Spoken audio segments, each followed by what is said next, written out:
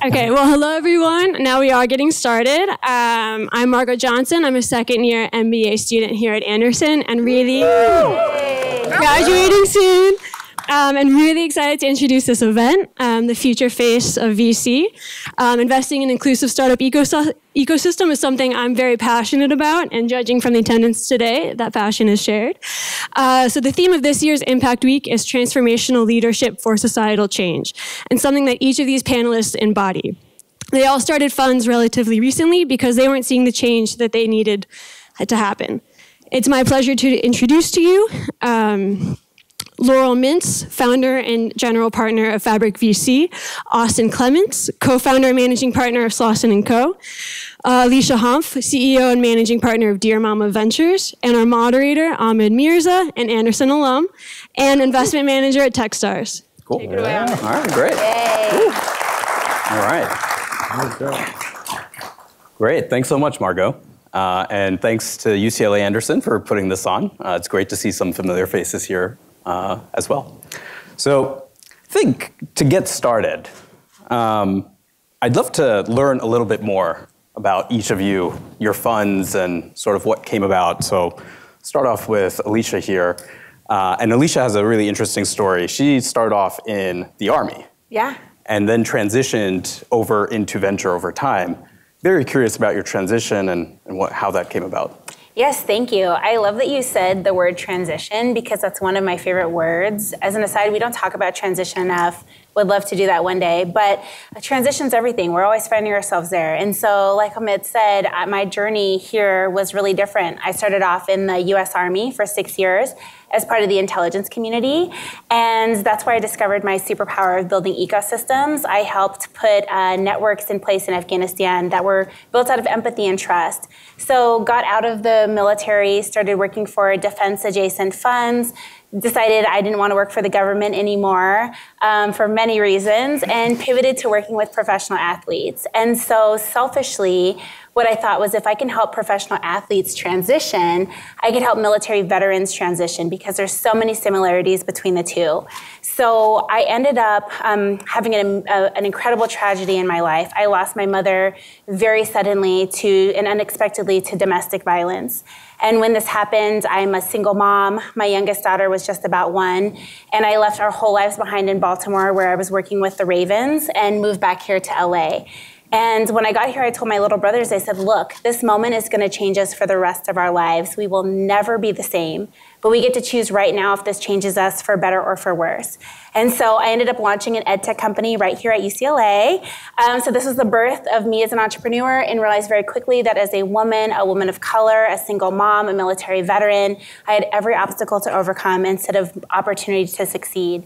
And that's really what propelled me into VC. So we're Dear Mama VC, and our whole mission is how do we close the ecosystem access gap that exists for underestimated entrepreneurs. And that all came about from a letter that I wrote to my mother after losing her, and also inspired by the lyrics of Tupac. Okay. I'm very curious. I have to ask the question. What lyrics from Tupac inspired? Yeah, there's many. So and can you say it on camera? I can. There's some I won't, but I make it a point to talk about Tupac every day. So it's Tupac's Dear Mama. So I wrote a letter and I said, Dear Mama, I wholeheartedly believe it's my mission and purpose in life to create the ecosystem where all people can show up vulnerable enough to dream and have the resources to do it. And I saw my handwriting say, Dear Mama, and I went to my car at the cemetery. I put on Tupac's Dear Mama and played it as loud as I could. So this is either like really appropriate or really inappropriate. And, listening to Pac talk about we have money for wars but can't feed the poor. Facts. We're not meant to survive. It's a setup. And a lot of what he was saying is really the foundation of a lot of the work that we're doing today for our communities. Yeah, that's incredible. Yeah, let's applaud to that. Incredible. Austin, love to learn more about your background. Seems like you went through the traditional ranks of venture capital and then launched Slauson & Co. over the last couple of years.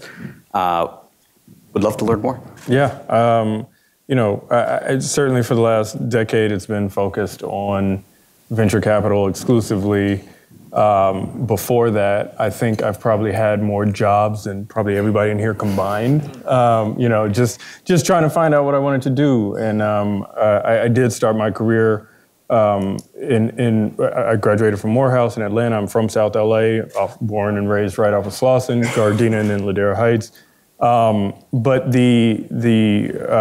I worked in private wealth management for a while, which I enjoyed, loved investing, didn't necessarily love the environment. And then I ended up starting a business where I was doing web and mobile development. So I loved working with technology. I loved working with the entrepreneurs. To me, these are the most passionate people on the planet, and I love being around that energy. I'm not it's Friday, it's almost 5 o'clock, ready to go home kind of guy. I'm like, if I'm not doing something that I'm excited about that inspires me during the day, then like, what the hell am I there for? So I loved working with entrepreneurs, and then in doing that and building technology for a lot of small businesses here, and I had a bunch of clients in New York as well. I realized that I wanted to be around that for the rest of my career. I started reading articles from TechCrunch about, all these people raising millions of dollars. And I was like, what is this industry where people are doing what I'm doing? I'm not getting millions of dollars. Like, where's this money coming from? And then learned about venture capital. And it was a combination of working with entrepreneurs, working with technology, and investing, which were the three things that I really loved. And I was like, this is what I'm supposed to be doing for the rest of my career. No doubt, no question. Haven't thought anything since that a bit over a decade ago. Went to NYU for business school, came back, ended up landing a role at a fund called 10110, which is a data-focused fund based out here. And kind of, to your point, worked my way up the ranks.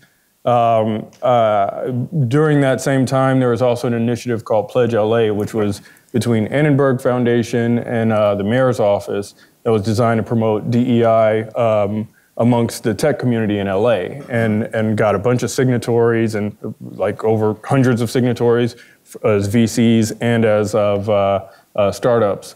I was fortunate enough to be named founding chair of that organization. I ran it for a couple years. And so my day job, I was a VC. My sort of off time, I did this DEI work for the city that I love, and realized that I really want to work toward combining those two things a lot more closely. Ultimately, that led to what is now Slauson & Co. So as a quick context, Slauson & Co., we're a pre-seed and seed stage fund rooted in the idea of economic inclusion. What that means is we want to create more economic opportunities for a wider variety of people than what venture capital has historically touched. We were fortunate enough to raise an inaugural fund of $75 million. Got some really great LPs on board, investors in our fund. So a bunch of corporates, a bunch of other top tier funds that, if you know about venture capital, you know their names, and a bunch of founders who have built multi-billion-dollar companies that wanted to invest in what we're doing because they wanted to be connected to those next generation of founders, particularly those that sit outside of Silicon Valley. And so we've been operating since January 2021, and 2 years and a quarter in, learned a ton, but more than anything, excited for the future. It's incredible. We actually just took in one of your companies from the friends and family cohort. Great. They're part of the Techstars LA cohort called Happiest Hours. Yep. So really cool combination of technology and kind of servicing community-based events. And liquor. Always good. That was part of the accelerator that I'm sure I'll get a chance to talk a little bit more about. Great. So thank you. Laurel. Last but not least. Well, Austin was one of the first people I met in the venture community, and we've been friendly ever since. And I was like, oh my God, this world is so amazing and inclusive. It is not. And that's why we're here. I have again, totally different background. As of 12 months ago, I had no idea that I was going to be sitting here in front of all of you. I had no idea I was going to be launching a venture fund. The universe had this plan for me. So originally, I was a corporate M&A attorney. I also have an MBA in marketing. I did a joint degree at Rutgers. The universe had a different plan. I wasn't going to be a lawyer. I ended up having to step in and run a family business very early on when my dad got sick. So I've been a CEO since 26 in the consumer space. Luckily, he got healthy and stepped back in, and I was able to step away and figure out what my path at that time was, which was marketing. So I've been running an agency called Elevate My Brand for the last almost 15 years. That agency, we've worked with over 300 brands. Over 200 of them have been diverse-led, and 40% of those companies have raised capital. So while I didn't actually know that this was the next iteration of my life, by the numbers, it actually makes a ton of sense. And so because of that background, the legal side, a lot of the private equity and venture firms had been coming to our agency for years to market them in their portfolio companies. And then one day, last year, one of the managing partners said, Laurel, we need to talk. And I was like, oh shit, I'm getting fired. It's never a good sign when the boss of the boss of the boss is like, we need to have a conversation. But actually, what he wanted to say was, I think you should go raise a fund. I have never seen someone more connected, more mission-driven. You see these deals 9 months before we ever see them, and you know how to make these companies winners because 80% of success of consumer brands is marketing. And I was like, okay, crazy, whatever. And kind of went about my day, and it like earwormed me, and I couldn't get it out of my head. I was like, maybe I should do this. I got to at least do my homework. And that's when I saw the stats that I'm sure you all know. Less than 2% of GPs are women, and less than 2% and backsliding of all venture funding goes to diverse-run businesses. And yet, when people that look like us receive funding, we return, on average, outsized returns. So I saw that, and I keep telling people it was like I took the blue pill in the Matrix and all the zeros and ones unfolded, and I was like, well, now I have to go do this. I now see the future, and the future has to be more equitable. So that's how Fabric VC was born. Fabric is a $10 million US seed fund only investing in queer, BIPOC, and consumer-led queer, BIPOC, and female-led consumer tech with a small carve-out for future of healthcare, future of workspace.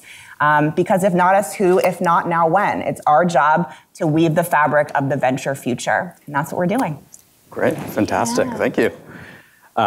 So I want to come back to a comment you made, but I'll give a quick intro to myself. So my name's Ahmed Mirza. I'm an investment manager at Techstars Los Angeles. I help run our LA healthcare and space programs. And those are all out of LA. We run 4 programs a year. We invest in 48 companies each year. We essentially run a cohort-based accelerator, 13 weeks at a time. We intake companies, provide them with programming, community, mentorship, and some funding along the way. And our hope is to invest in them so that they're successful in the future. As it relates to DEI and having impact, we partnered with JP Morgan last year and launched an $80 million fund that is specifically dedicated to investing in underrepresented and underinvested founders. So that's where we are today at Techstars LA, and we have a cohort right now that's in session. So thanks for all of you for joining. And on the topic of diversity and impact, Laurel, you had mentioned less than 2% of funding goes to women and underrepresented founders. It seems like that has been the ongoing theme for a few years now. And I guess the question to all of you is, how do we move the needle? Because it seems like there has been a lot of investment in trying to get underrepresented founders up and running. There are now more GPs, solo capitalists involved in allocating capital. But it still seems every year, whenever these reports come out, the numbers are still quite abysmal. So how do we evangelize and change this? I mean, showing up in rooms like this, right? We have to be loud. Like I said, wasn't planning on launching a venture fund, but then I saw those numbers and I was like, well, shit, now I can't not do this. Like I have to go be a part of the change.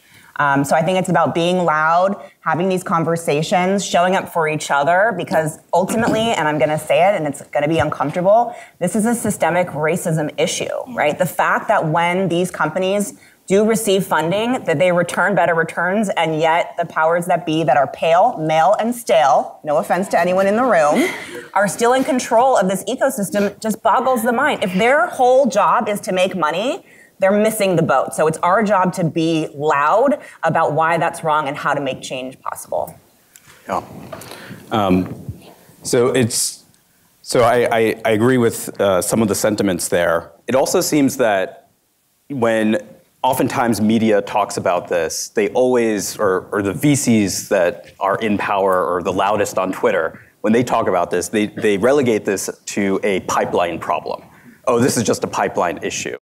But I think it's much more than that, right? Like, it's not just a pipeline issue, right? It's not just if you have the right connections and you build a community that you're automatically going to find the right entrepreneurs. Any thoughts there, Austin?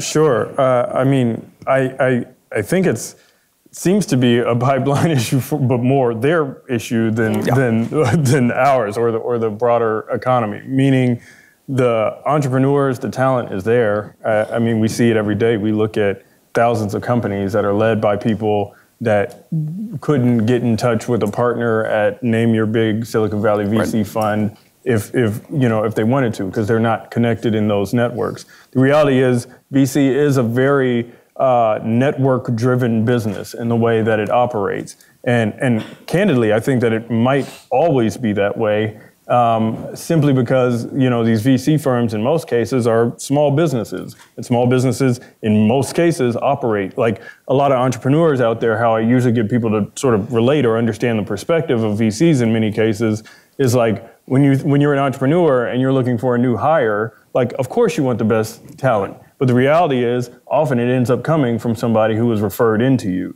Their resume moves to the top of the stack because you trust that person that said this person is good, and you think about things through that lens. I don't think that absolves all these big venture firms from to your point, like actually investing or considering these types of candidates, but. I honestly, I look at it as like this is my opportunity, and their blind spots are our opportunity. And so what I really feel like is this is a two-phase approach, and there's the ugly, dirty, painful phase, and then there's the like pleasant, happy phase. The ugly, dirty, painful phase is people like us have to prove the point that if you do invest in these founders, that like they go and continue to produce outsized returns.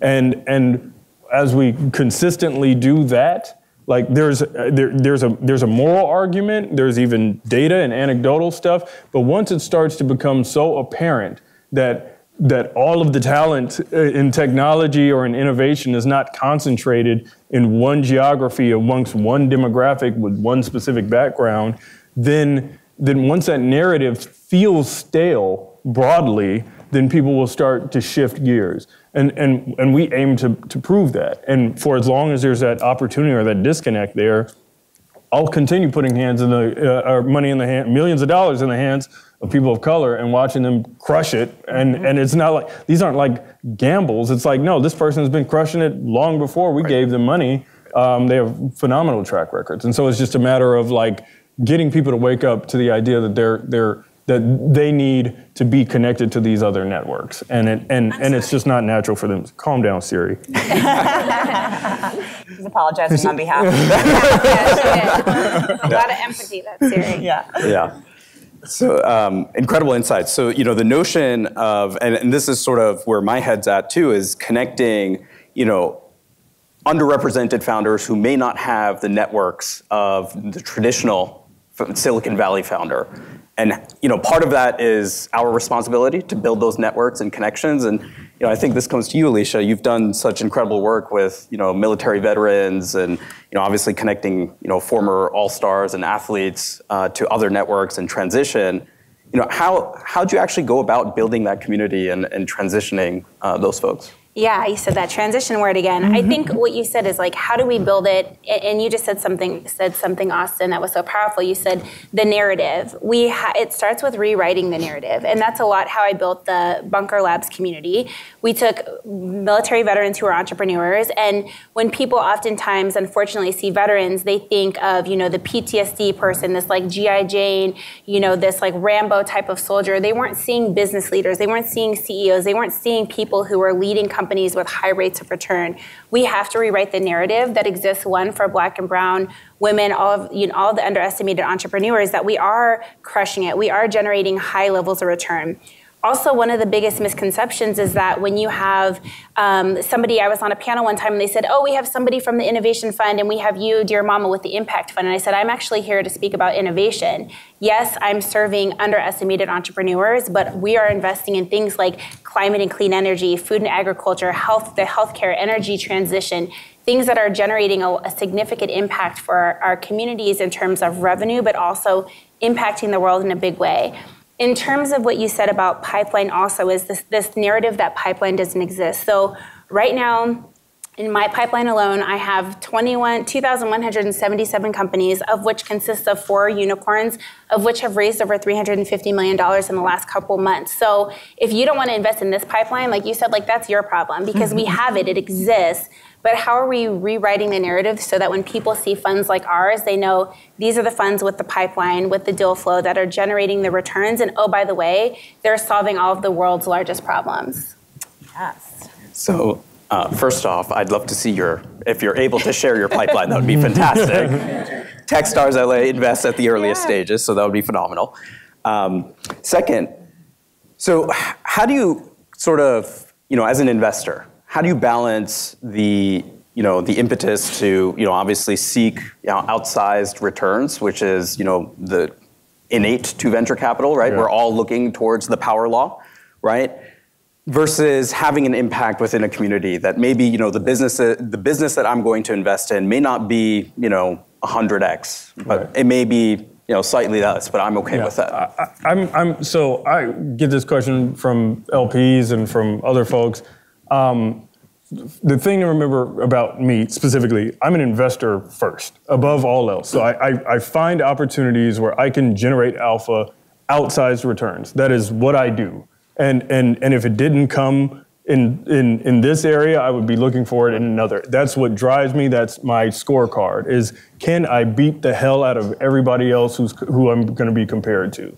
And so this notion that there are like 2 masters that I have to serve is actually false. The reality is the types of founders that we're backing are the reason why we will outperform. It's not that I'm saying that, I have to do this impact stuff over here and take concessionary returns over here. It's like, no, because I am focused on this absolutely underserved market, we talk about it a lot of times. It's like they're people that assume that we're fishing in this small corner of this pond, and they're saying, how are you going to beat everybody else who has the whole entire pond to fish from? I'm saying, screw the pond. We're talking about this lake over here where nobody is looking at all. This is a much more massive opportunity. Everybody's fighting for these fish over here, but what we're doing is going to an entirely different place, saying like, this is wide open. Totally wide open. MBA students,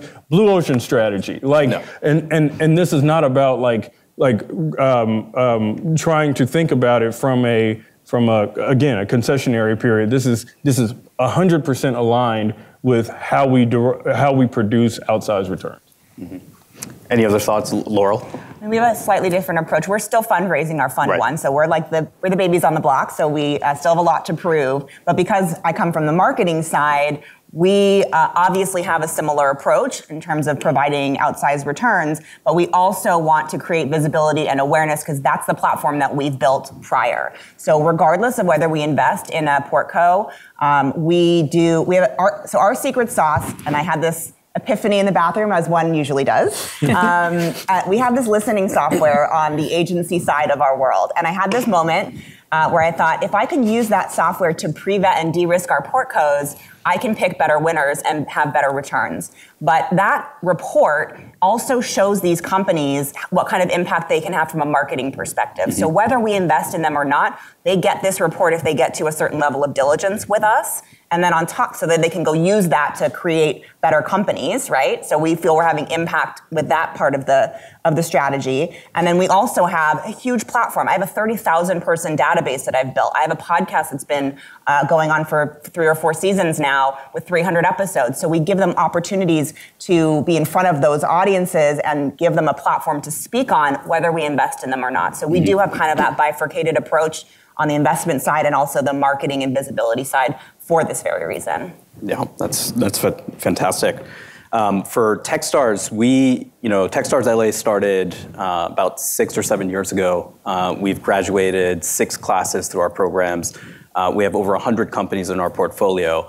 And similar to Austin, we don't view it as this versus that, right? Diversity comes very naturally to us, and we believe that investing in underrepresented founders, that's where we will find alpha, right? That's where we're going to find the companies that are building, or the founders that are building the next unicorns. And that's our goal, is to help them along the way. So on this notion of impact investing, where do you see this? What do you see it evolving to, or where do you see it going? This is a really powerful question. I think an ever-evolving question. I think for me, where I'm seeing impact going the most right now is in the energy transition. I don't think I can get by 5 seconds on LinkedIn without seeing something else popping up about energy transition, whether it's battery storage, because we're struggling right now knowing that we're behind to meet our UN's SDGs by 2030, and everyone's talking about electric vehicles and electrifying fleets and all these things, but we don't have the infrastructure for that. And we understand that as a world we want to get away from coal and fossil fuels and everything else, but we don't have the infrastructure that exists. So I think for me, I see impact in how do we truly stabilize this. One of my really good friends is the Prince of Uganda, and he says, we have electricity here, we leave our lights on, we run the AC, we do all these things, but in a lot of the world, they can't simply flip on a switch and turn on the lights. And in places where they do, they often have such a depletion in the stabilization of their energy. They can't go to school, they can't cook. They're struggling just to have basic things like water, shelter, safety, electricity, really our Maslow's hierarchy of needs. I think with that, where impact comes into play is in the diversity, the DE&I and now J portion of that also is when we talk about clean transition and all of these other things, are we truly doing that in a way that serves the communities of the people who need it the most? So that's where I see the biggest need for impact. Great. Any other remaining thoughts on where we see it evolving to, or what's to come? I mean, something about it feels like eventually it has to fall to the background in order for it where it's just expected. Like table stakes. Yeah. Where and I guess ultimately that's the goal. I mean, same thing with DEI, where I know I'm going to offend somebody here, but I just got to say it. So there is people used to say, like, if I read somewhere, a CEO said, like, hey, if you have a chief innovation officer, your company's dead. Yeah. And it's because, like, you're saying that, like, innovation is this thing that somebody's working on, and this is a responsibility for it. And so often the same thing could be said for, like, a DEI officer, where, like, this person is responsible for this part of it. Whereas, like, if it's not embedded in the fabric of what you're doing, it won't be authentic to when you try to talk to these communities. Mm-hmm. And people, we see right through it. We see like all these initiatives that pop up that are like, cool, maybe I'll take advantage of it. I don't feel any brand affinity or anything like that. Whereas, like, we named our firm Slauson because it's like, this is a South LA focused fund. Like, anybody that comes from the neighborhood that I come from, like, this firm was clearly built for me. Like that's how people view it. Because they have some ties to the brand and understanding of the values of it. And I feel like eventually we'll get to a place where it sits in the back, where it has to sit in the background in order for it to feel authentic to people that aren't dumb, like to people that, like, they get it, like they get whether it's a priority of yours or not. Yeah, it's a great. Sorry, go ahead. Oh, I just said I friggin' hope so. Yeah, I hope so. And maybe that's aspirational. Maybe we have a ways to go before we get there. I think it's an astute observation, and I also think it is a lagging indicator, right? Mm-hmm. So the current generation, and meaning millennials, Gen Z, Gen Alpha, they have grown up in a much more global economy and environment. They are accustomed to working across communities, working across groups, and at least I don't foresee issues of diversity and inclusion plaguing those generations as it has historically previous generations. Okay, so on the investing bit, how do you, as it relates to having impact and diversity, how do you kind of eliminate unconscious bias in your investment process? Or how do you sort of mitigate for that? I mean, we're 100% invested in this category, so it's innate in our approach. So I wouldn't say that it's just there for us. And it feels like it's like that for everyone on the panel. I mean, I would argue that I'm as biased as other VCs. I'm just biased in a different direction. Yeah, for sure. I'm trying to tip the scales, balance the scales. Yeah. I mean, I don't know that you eliminate bias is a human nature thing, of course, right? And like I often give the example of like, I went to Morehouse. If I see a founder that went to Morehouse or a Spelman or another historically black college, I associate that with a number of things. This is a high achieving, high expectation person who's well networked and probably, all these things that come along with what happens when somebody who went to Stanford hears about somebody who went to Stanford. Right. And so for them, I don't expect them to feel the same way about Morehouse that I do. They didn't go there. And so I don't even necessarily knock them for overlooking this type of founder if that's not their life experience. But I do view it as my opportunity. And, we have this thing, I think it's the first thing on our website, literally says like, your lived experience is your competitive advantage. That is how we win. We win by leaning into who we are and authentically going after the opportunities that we know that are out there. And anybody else who tries to compete, I'm not going to beat Sequoia for a deal in Silicon Valley for an ex-Googler who went to Stanford and all that. Talk to me about, a woman coming up in South LA, a black woman coming up in South LA, all day, all night. I'll beat them on deals like that. This is what I know. This is what I do. And so, and I'll bet on that category while they totally own that lane over here, and we can both coexist. And also, last thing I'll say on this is I feel like the disconnect in venture capital is at the very earliest stage where we're investing. Yep. After these companies have the opportunity to prove themselves, they deliver. And then other Silicon Valley starts to pay attention. Yep. Mm-hmm. And then the capital will go and be allocated toward them that way. So the market disconnect is largely at the very earliest stages, which is where we play and where I see the biggest opportunity. Yep. Absolutely. And I think also investing at the stage that we invest at, so much of it is driven on those personal relationships, right? How well are you able as an investor to form a bond with the founder? Right. I think there's this notion in media and entertainment that, you have to act all hard as an investor and that you're, take my terms, ratchet clauses, and I need 50% of your company. The reality is that's not it. Right. It's not the WeWork drama. It's not, the Hulu episode on Elizabeth Holmes or Theranos. I can attest that as an early stage investor, I am working for my founders day in and day out. And I'm making introductions to them to, the largest companies in the world. And I will bend over backwards to do that because I care about them and I care about their success. And I want to treat them with empathy. And I guess that's a question for you, Alicia, is, how do you think about relationship building and sort of that sentiment of, when you invest, are you building relationships? Are you focused on the deal? Yes, well, you said one of my other favorite words, which is empathy. And I think just empathy... nailing all of the points here. Empathy is certainly a superpower, and it's how we like to go into a lot of the decisions we make. And even when you talked about earlier about, differentiation, we actually do win deals that are, from the culture, but also, comparable or from Andreessen Horowitz and Sequoia Capitals and those of the world. And that just comes down to our values. I think we lead with our core values in everything that we do. We seek to build relationships. It's the most important. We're in the relationship building business.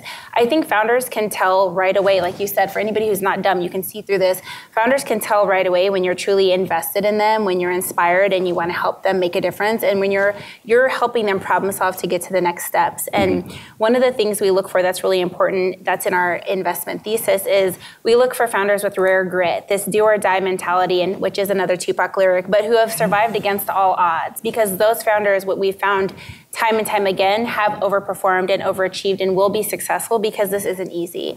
So I think the relationship building is key. And on that side too this is where the professional athletes and the family offices come in. So a lot of our deal flow that we do get is oftentimes closed with preferred terms that come in through our family office network or our family office network. And the reason we have the ability to have these deals is oftentimes people will see an athlete like Baron Davis, who went here, And they'll say, can you send this deal to Baron? We really want to have Baron on our cap table. Well, what's in it for him? And I feel like so oftentimes athletes are really preyed upon in a way that's unfair for them, where they see an athlete, whether it's on the CPG side or something else, and they'll say, we want you to put this on your Instagram or do something. And it's like, is that a good values fit for the athlete? Is that going to generate them any return? Are you just seeing them, based off their name, image, and likeness, and not giving them an opportunity to have ownership and to build a brand and a business for themselves? And so by just purely building relationships with athletes and giving them a platform, I've been able to have access to some of these deals and also giving them opportunities that they might not have ordinarily had. Yeah, it's great.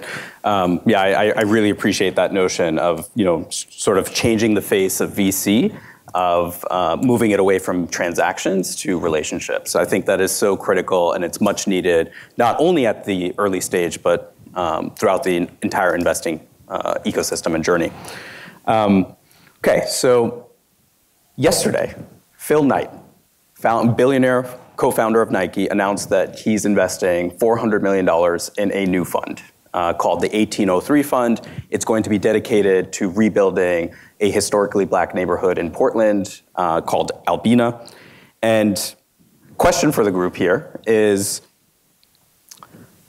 do we need more initiatives like this? Do we need more Phil Knights? Or are there concerns when a billionaire investor comes in and puts up such a large sum of money to, quote unquote, rebuild a community?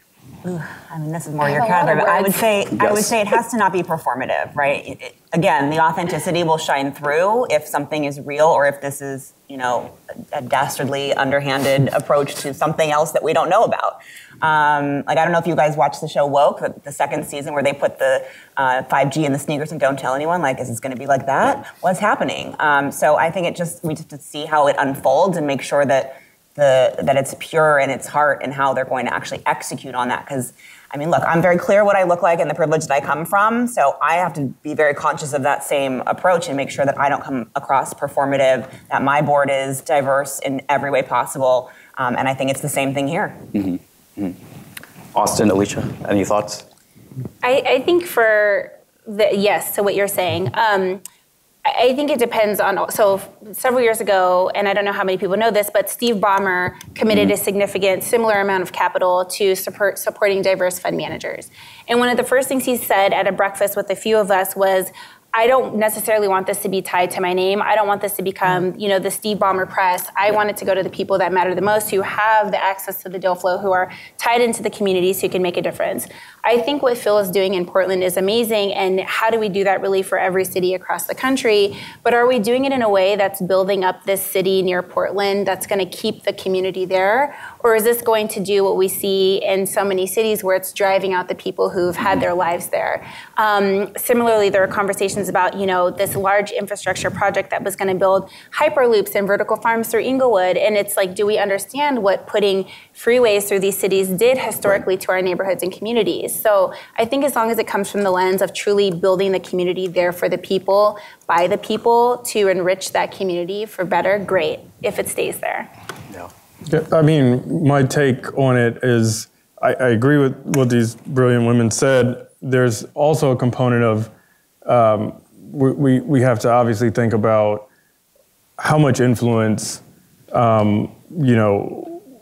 certain people have, really very obscenely wealthy people have on everything that infrastructure of this country, right? And if we're basically depending on people like Ballmer's great. I think he's solid. I think he has a good heart. I think he's done a lot of work, to your point, where he sits behind the scenes and does it.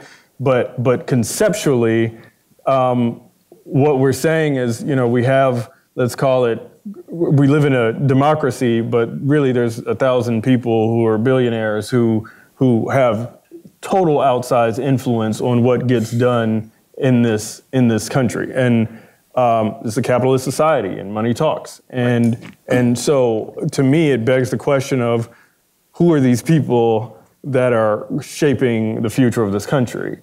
And to me, there's two approaches you can do. One is a complete revolution and civil war, maybe, or Political comments aside, we may have been close to that. It's fair. Or two, you create pathways and open up doors so that if there are going to be influential people shaping this country, let's at least be represented in those discussions or in that opportunity. And if most of these people got this kind of wealth, starting with venture-backed companies, like this has an outsized influence on this country and how wealth is created in this country. Mm-hmm. If we play out what these statistics bear of 2% going to women, less than 5% going to all people of color, like how does that play out over time if we don't correct that? It's massive impact on the influence of how the country is built going forward. Mm-hmm. So to me, like it's more than just like let's get a few people rich and we all win. It's like no, this is shaping the future of how we operate and the values and where philanthropic dollars get allocated and where initiatives like this get allocated. He picked some random city in the U.S. and said this is going to be probably one of the most important cities of the next century. Right. And made it happen. Let's we need people that are going to say, well, I care a whole lot about homelessness, or I care a whole lot about, whatever other initiative or community, and wants to flip that, but be in the position to be able to actually execute against that. Yeah. More about systemic change. More about systemic change through. Absolutely. And I think that's where, a lot of this comes down to, right, is advocacy, authenticity, the transparency of what you're doing, and then the accountability, right? Yes. Being accountable and actually, following through on what you promised to do. So quick fire round. So we have 1 minute remaining. Why LA? We'll start with Laurel. Oh, we're LA OG. I'm literally Laurel from Laurel Canyon. My dad was a hippie in the 60s. He lived in the commune. And then I came along and was like, I'm going to be alert. And he was like, oh, shit, okay. This is where I'm born and bred. I'm here. I'm diehard LA. Fantastic. Yeah, same. Born and bred here. This is home. I think I love the diversity of the city. I love that there's so many different communities represented. I think it's the best place on the planet to start a consumer company because you can get responses from different socioeconomic backgrounds, different ethnic backgrounds, and it's cool as hell. So, yeah. And finally beautiful again. And finally sunshine. Again. And then one last lyric: to live and die in LA. It's the place to be. There we go. Got to be here to show it. Everybody want us. I think that's where we have to end it. So, fantastic. VCs who can sing. I don't know if that was. That could be another panel. That could be another panel. At this point, I'd love to open it to all of you for Q&A, and we'll start there. Just speak up a bit in the mic. But... Okay, thank you. Hi, I'm Maggie Delmas. I'm the faculty director of the Center for Impact. Thank you to all of you for coming. So we have a social impact investing fund at the Anderson School, and we are training our students to be social impact investors. And so my question to you is, besides singing, what are the skills that you think are missing, in the workforce, and things that we could, kind of give our students to have an edge in this industry? Wow, I get this question a lot because I've mentored a lot of people on the agency side, and I see so many people that have the desire but never ask the question. So I always try and make time for people in rooms like this who want my time to kind of mentor and bring them along and make connections, because you never know when you're going to be hiring and then you have a personal contact with that person. So I think the skill set is not just wanting to do it, but how are you showing up? How are you creating informational interviews with people like us on the panel who might be giving you a job in the future, so that you're not just sitting here hoping and wanting, but you're actually taking action? I first of all, I have to give a big shout out to you and the program and what you built here. I think it's amazing. We're Slauson & Co. We're the beneficiaries of UCLA Consulting Corp project. Shout out to Jess Rodriguez, who graduated from here last year and sort of led that project on our side. In terms of skill sets, usually when I talk to business school students, and I say directly, like, my one piece of advice is don't be afraid to go deep into one thing. I went to B school. I feel like a lot of students there optimize for optionality, meaning they're like, why did you take this role? Because it could lead to 10 different other roles, and then in one of those roles, I could choose for all those things. I love the people that are willing to say, this is what I want to do. I want to go deep into this, and I have the sort of passion and desire and intellectual curiosity of that could probably fill up a room, but it's all being focused on this one particular thing. And I don't think that in venture, there's so many things. It's obviously always evolving, and you have to think ahead of the curve in order to be successful. And so there's no lack of intellectual stimulation for this job, but the number of people that like really want to do this and demonstrate it, I think is actually much smaller than the number of people who say, yeah, venture capital is really interesting. Could be an interesting next step. Right. And I would say permission to fail. Like, please give your students permission to fail. Students, please give yourselves permission to fail. It's the most important thing. I think UCLA especially is such a competitive campus, and when we're constantly focusing on the win or being great, we miss all the magic that happens in the failure. And my mom used to always say to me growing up, shoot for the moon, even if you miss, you'll land amongst the stars. And it wasn't until recently I thought she was giving me permission to pursue my dreams. It's only recently where I realized she was giving me permission to fail. And in that failure, you realize there's so much magic that happens around you. Yeah, and to add to, I completely echo all of these sentiments. I think the last thing I would add is build bridges, right? Mm-hmm. Some of those bridges may lead to nowhere, and that's perfectly okay. That is part of the process, right? It lean into that failure, learn from it, and build a better bridge. So, yeah. Next question.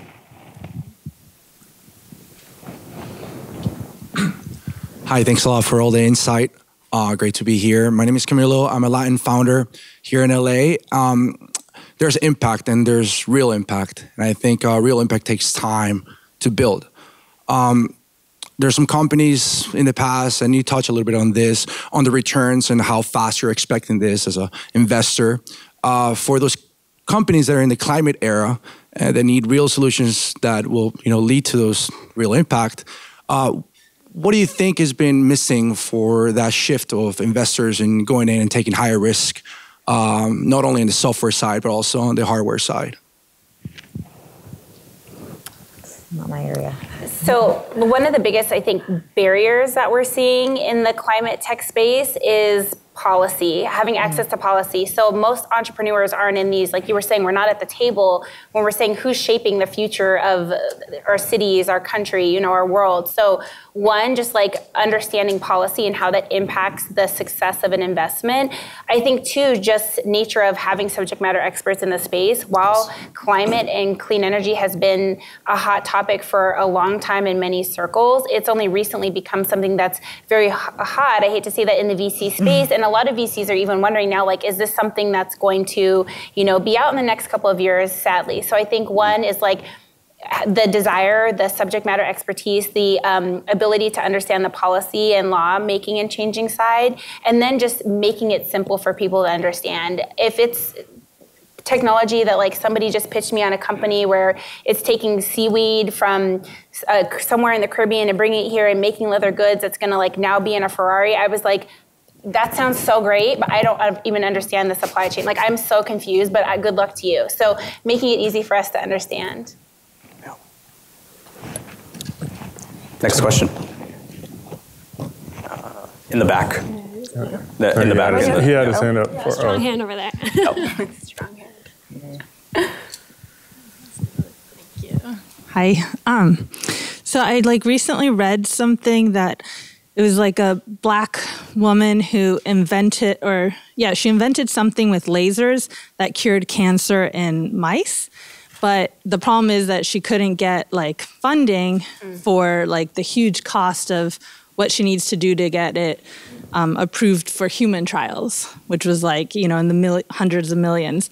And, people were saying she's curing cancer. How is that not good enough to get funding? And, part of it is okay, Black innovators are just don't have the access and networks to get that funding. But then, I descended into the comment section and there was some some people were saying that, big pharma doesn't want to, like, want people to cure cancer. So, that's why, like, there's a lot of money already being generated through, what do you call the medicines that treat cancer that, there's not incentive. So I was just wondering, like, without getting too paranoid, but, like, do you guys ever encounter, like, when you're funding these innovations that could be very disruptive of what's currently already profitable, like, how you're talking about, like, things for energy transitions and stuff. Like, do you ever come across, like, big oil or, like, these big pharma or something that try to kind of, like, crush what you guys are trying to elevate or something? Much more commonly, big companies are dismissive of what's up next. There's a popular book, Clayton Christensen, The Innovator's Dilemma, where we've probably all heard the term, like, disrupt in terms of technology, like this technology is disrupting something, has actually a very specific definition. And it was Clayton Christensen that defined it in that book, The Innovator's Dilemma. And it's really about how big companies are usually in a position where they're serving big customers and they're making a lot of money and they're doing just fine. And then the thing that actually outputs them is usually starts out as a product that's definitively worse. But it super serves, like, one subset of their customers, of this big company's customers, really, really well. And it's like, and so this big company is like, why, I don't care about that contract, I don't care about that customer, it's not making me money. And while this company is saying, like, I'm focused only on this little tiny company, and I'm getting better and better and better and better and better and better, and this company cannot say, it literally doesn't make sense for them to say, well, I'm going to stop serving these big customers that are making me tons of money to go serve this thing that's emerging. So they're kind of paralyzed in a lot of ways. And then the small company ends up sort of disrupting their market or their industry because they were more or less ignored. Pattern is substantially more common than, like, what we see of, like, from large companies, like, saying, I'm trying to crush this company. In my view, maybe it's more different in healthcare, specifically pharma. I could imagine that could be the case, not my sort of area of expertise. But when we think about, like, I've never asked a founder, well, what do you do if Google comes and does this? Mm-hmm. Like, it's a stupid question because, like, of course they have enough capital to do anything, but will they care about it enough, or are they paying attention to this, or is this a very specific insight that you believe that may be wrong? Because usually those are the things we're betting on. Or sometimes you'll see, like, an M&A activity, like, well, they'll go in and they'll just scoop up that company. That's the other side of it. I would say that's probably more typical.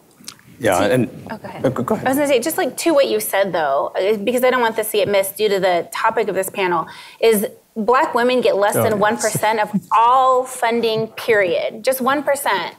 So that doesn't surprise me. And yes, we are curing cancer. That is, for all the investors in the room or potential investors, that is the opportunity. You can invest at the earliest stage in these founders who are solving the world's biggest problems, who also represent the world's biggest revenue generators. We're missing it. So that is what I hear when I hear your story there. Also, if there's any angel investors in the room, the biggest, when we talk about access, the gap that exists is in the friends and family round that exists for most underestimated entrepreneurs. We oftentimes don't have our Ivy League network to go out to our friends and family and dads, lacrosse buddies to graze us millions of dollars with one phone call. I've seen it. I've been in a room where this has happened. I'm like on the golf course, like, wow, can I have some money? Like, so we don't have access to that, unfortunately. And that is the gap that we're working on closing. But also to the other end, that is the opportunity that exists. Yeah, that's why they call it an access class, not an asset class. Yeah, that's absolutely right. And that's why the work that we're all doing is so important, is we are at the grassroots level of building community, of building networks, and trying to find, these underrepresented founders that, historically have been overlooked. There was a question. One more question. He's had his hand for a while. Yeah. You gotta have a strong hand. Yeah. Last question. Sorry, I'm absorbing. I'm an Inglewood kid, born and raised. That's where I live. So Awesome. There we go. shocked. No good. Former government. I'm a diplomat. I was a human rights officer in Haiti post-quake in 2010, focused on getting grant money to organizations that were trying to rebuild. So in crisis, there's opportunity. Post-COVID, so much attention went to recognizing the fact that there's an unbelievable source of talent in these communities that should be tapped, right? Question I have for you guys, because I deal with it now, and it's why I came to B-School.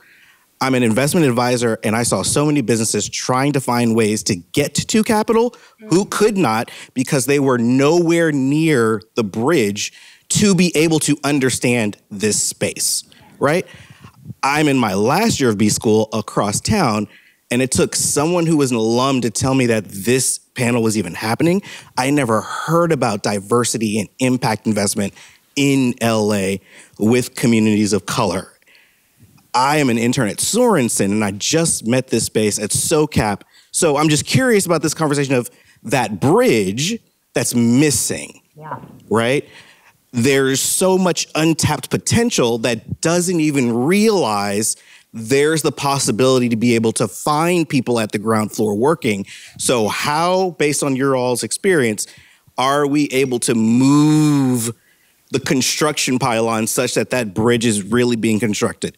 Yeah. Sorry. No, I love this question. This is part of my mission because I'm new personally in this space. So what I've done is use my platform that I built prior to this to educate and empower. So we're doing a series, for example, on Fabric's Instagram channel called the ABCs of Venture to help educate and empower other people. A lot of the conversations that I have with prospective LPs are people who have no experience in venture, and I have to have 5, 6, 7 conversations with them to educate them around this as an asset class. That's the uphill journey that I've chosen to have that kind of impact, because I know that the people that are going to have really positive impact with their dollars long term may not even have access to it right now. So that's my mission and alignment with impact is how do I personally educate and empower through the platforms that I've built. So share all of this. That's what I would say is like everyone needs to go on all of our channels, follow all of our channels, share the content, make sure that people within your networks that don't know about this world now know. Go ahead. I would say, one thing that we're doing, actually to Alicia's point, was around the friends and family round, where that's such a huge gap in terms of like getting people an entryway into this world, understanding the language, the terminology, the players who you should get to know, and even how to position your business to where you can attract capital. So aside from our fund, we started an accelerator called Friends and Family, where we provide 12 weeks. It's a 12-week program of education around venture capital and also give $25,000 in non-dilutive capital. So this is straight philanthropic dollars come in the door from donors like Howard Schultz, who's the CEO of Starbucks, Ron Conway, Jim Getz, who runs Sequoia. They put dollars into this that just flow straight back out to the 20 companies that we select. And the reason why we created that program is even as a venture fund, a lot of times the people that are even ready for a pre-seed round did already raise this friends and family capital that helped them get a product in market or helped them do that. And so, our goal is to try to put even more capital into these friends and family rounds as best as we can. So we're constantly thinking about ways to boost that. But all in all, we want to act as a conduit, as a bridge, to your point, between the communities that we aim to serve and Silicon Valley, where candidly, we've come across many people in Silicon Valley that want to connect and honestly don't know how. Yeah. And so, like, again, Howard Schultz, Jim Getz, Ron Conway, these are people at the top of the game. And these people are like, oh, this is an opportunity for me to give money directly to these. I'm on board. We raised $500,000 from 4 people, basically. And so I think that creating these bridges to the word that you use is just critically important on both sides. And I just want to add to that because this is why it's so important, the work that you are doing with Slauson & Co. and where it's located. We have to see it to exist. Right. And so a silly story, Ray Lewis, NFL Hall of Famer, is a partner. And one of the things, he tells a story where, his mom always told him growing up, you're not allowed to go to white folks' house. Mm-hmm. And so one day he was playing football with one of his friends, and the mom was like, come inside, come for dinner, wash your hands. And he sat there at dinner, and they had the table set, napkin on the table, and everything else. So he doesn't tell his mom, but he goes home, and he's at his house, and what does he do before dinner? He sets the table. He puts a napkin on his lap. He sets, his fork and his knife. And he says his mom comes up behind him and was like, you've been to white folks' house. And he was like, how did you know? But like, also, why can't we do things that way? And he said it was that spark in his mind where he said, if they're doing things differently like that, what else are they doing? What else do they have access to? And so his whole thing that he says often is, how do we spark imagination? And I think that, the importance of having these funds in the community is if we're getting money and we take that success and that money and we go live in Silicon Valley or in these other neighborhoods, people who are in those neighborhoods never see that it's possible. So we need to have more funds like Slauson & Co. who are there. We need to have more people who are successful who are in their communities. We need to have more philanthropists who look like the neighborhoods are serving, who are there doing the good work so people can say, okay, because they did it, I can too. One last thing, I mean, that is so important that people see that. I mean, I'm a trustee for Knight Foundation in Miami. Does phenomenal work, one of the largest private foundations in the country. I show up to board meetings dressed like this. I show up because I want both sides to see. I want people that are only around other people that are billionaires and control billions of dollars. That when I show up and I articulate what, my perspective and things like that, people respect it. And they look at the next person who's dressed like this and say, oh, I'm not going to dismiss that person. I also show up so that when people see any kind of pictures of our board or anything like that, that people from my community say, like, Austin's rocking a Morehouse sweater in the middle of, in front of all these people, that all these important people, and it means something to have that representation there. Like, to your point, is so important, and you can't understate about what it means to bring your full self to all these rooms. Yeah. I think the last point here I'll add is, for bridge building in Los Angeles, LA is a city like no other. It is a city that's constructed of 60 different towns stitched together. And this is, there are different pockets, right? Like OC has its own stuff going on, Pasadena has its own stuff going on, the west side of LA has stuff going on. And part of what we're trying to do at Techstars LA is to bring all of that together, right? So we've hosted events with numerous organizations, whether it's Black VC, whether it's Slauson & Co. We're trying to build a community in downtown Culver City to make people aware of the work we're doing. I personally take time out of my day to do office hours with founders, specifically guiding them on their story and their pitch deck and how to optimize it for fundraising and other capital needs. Well, thank you. That was the